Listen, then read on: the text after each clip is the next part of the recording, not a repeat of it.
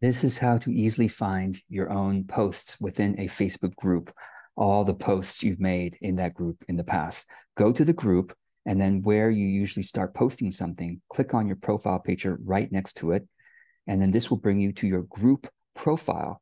And if you scroll down, you can then see all the posts you have made in reverse chronological order.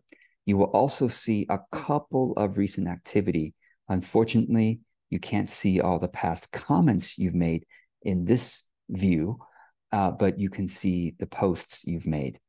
You can also do this with other members. So let's say I'm going to look up my friend Guillaume in this group. So click on the members tab, find a member, type in their name, and then when they show up, click on their profile photo again.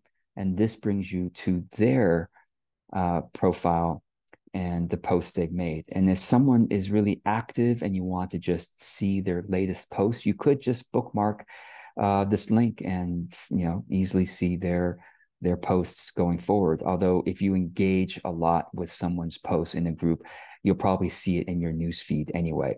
So I hope this is helpful. I should show you one more thing. And when you go to someone's profile, group profile, so even in the discussion area, any post you see, or even any comment you see, right? Even any comment you see, you can click on their profile photo, which brings you to their group profile. And then you have the choice, once you are there, to look at their main profile by clicking on the three dots on the right-hand side and clicking View Main Profile. And this brings you to their main Facebook profile, where they have friends and photos and things like that. So I hope this is helpful. If you have any other tips like this for Facebook group users, you can go ahead and comment below. Thanks.